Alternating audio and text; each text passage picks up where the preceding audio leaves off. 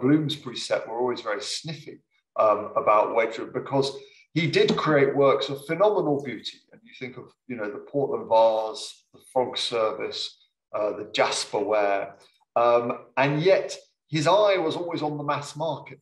And so he created systems of production, and consciously did, which stripped away individuality, which stripped away creativity. He famously said in his own factory that he wanted to make machines of the men such as cannot err. So all of that individual, all of that kind of studio pottery, again, would have driven him mad, that you were creating a product and you are a manufacturer. And for him, there was no shame in that. But also, again, as we've discussed, one of the really interesting intellectual shifts in the mid-18th century behind consumerism was the virtue of luxury, and that kind of ascetic abbey idea of the perils of luxury fell away thanks to the writings of Adam Smith and David Hume, and above all Bernard Mandeville, that actually buying and selling and spending and consuming and making your house beautiful and making yourself beautiful and buying nice clothes was part of a prosperous and healthy civil society, and actually was liberal. It helped create a liberal society. So it was virtuous to buy Chippendale furniture or Wedgwood tableware, and that was a big shift in thinking. Mandeville. So Mandeville, just to remind us all, he wrote, I think, something called The Fable of the Bees, which was a fable, a lesson, telling everyone that they should sort of rush around and work very hard. Is that more or less what he said? Well, he said, very interesting, he said sort of private vices deliver public virtues, that we condemn, the dandy spending lots of money on silk handkerchiefs and fine suits, but actually it's the dandy through conspicuous consumption who is creating employment, who is driving innovation, who is supporting artists and designers. And there's this virtuous circle through buying and spending and selling and wealth creation. So what Mandeville was doing was kind of taking on the, ascetic, self-denying Christian tradition. And that's why he was denounced. He was denounced as a kind of modern Machiavel, so a kind of godless philosopher, because he was denouncing that idea of kind of simplicity and poverty next to holiness. He said, no, that, if you do that, you have backward authoritarian societies, and what you want are virtuous, flourishing, creative societies, and luxury is an important component of that. Well, where do you stand on this, Tristram? Because you're a Labour MP. One of the very nice things in the book is that there's a sort of undercurrent of criticism from E.P. Thompson, who wrote The Making of the English Working Class, a sort of Marxist, or at least very sort of left historian. But the way you're describing the sort of self-denying ascetic approach does remind me a little bit of your former leader in the Labour Party. Why was it that you decided to... Where do you stand in this sort of maelstrom? Because on the one hand, you have the sort of idea of life as a sort of a monkish exercise. You don't consume. Capitalism means exploitation. And on the other, as you say in the book, there's something very, very admirable and beautiful about the industry and the beautiful things that he's making.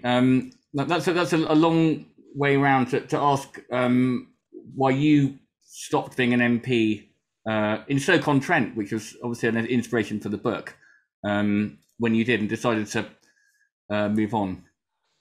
Well, this was, I would answer that, but this was always the tension in Stoke as well, that as J.B. Priestley, when he came to visit Stoke-on-Trent on his English journey in 1934, always, the great tension of Stoke-on-Trent was that objects of such profound beauty, such as Wedgwood and Spode and Minton and Dalton, came out of such filthy, wretched surroundings. And within Stoke, the fact that, for example, the monarchy is very important to the pottery industry, because births and deaths, and christenings and marriages, huge volume of pottery production on the back of it. So there's always this tension, in a sense, between a kind of a very left wing, well, it used to be until they elected 3 Tory MPs, but a left wing community in Stoke-on-Trent connected to high levels of capitalist production, and often luxury production. So I was elected MP for Stoke-on-Trent Central in 2010, I huge privilege, wonderful years representing Stoke. But after the 2015 general election, I was very opposed to the election of Jeremy Corbyn on the grounds that he would send Labour Party back to a 1930s style loss of Labour MPs. And in 2019, the Labour Party did even worse than it had done in the 1930s. So, but the good thing about Jeremy arriving was that it gave me time to move from the front bench to the back bench and begin my research on Josiah Wedgwood. So the combination of Jeremy arriving as leader of the Labour Party, and then when 70% of my constituents in Stoke voted Brexit, I knew my number was probably up. And so the research really accelerated at that point, and went forward. Well, it was a very providential thing to happen. And you point out that William Gladstone, in fact, ascribes Wedgwood's sort of brilliance and genius actually to Providence, because he had this problem with smallpox when he was young and was sort of permanently lame, and I think later lost a leg. And Gladstone says something like in your book, go happy Providence that gave him smallpox and made him lame, because that in some way was at the sort of foundation of what he did later. Yes, Gladstone, delivered this huge Gladstonian lecture on Wedgwood when he opened in 1863 the Wedgwood Institute in Burslem, in the mother town of Stoke-on-Trent, where Wedgwood was born. And the Wedgwood Institute, which is still there, desperately in a new role, is absolutely fine building. And Gladstone, in full kind of evangelical flourish, saw the crippling of Wedgwood as a 12 and 13-year-old, because he had smallpox, his leg is weakened. And what that meant was that he could never be a thrower.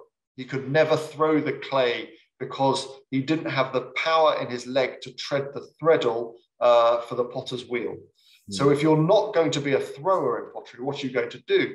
And for Wedgwood, he becomes the great designer and experimenter. His mind turned inwards, as Gladstone said. And that's the key to Wedgwood's success, this great experimental frame of mind. And as ever, Gladstone saw the great kind of lineage in all of that. Later, in 1768, Wedgwood has to have his leg amputated without anaesthetic underneath the knee on the 31st of May, which he always wrote in his diary was St. Amputation Day, and they commemorated it every year.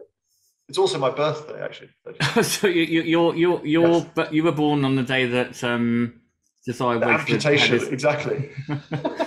Now, Gladstone would have seen something in that. That would have been Now, the book is about Josiah Wedgwood, but it's also a sort of social history of the 18th century. And one of the nice things you do is you talk about how the Industrial Revolution was really preceded by what you call the Industrious Revolution.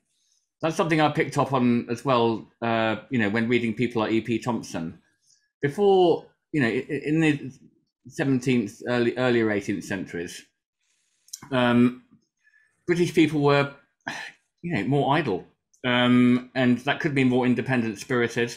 But the owners of the mills and the factories and so on had quite a big job to convert, what they call refractory tempers or whatever, into the mechanical mind that you were talking about.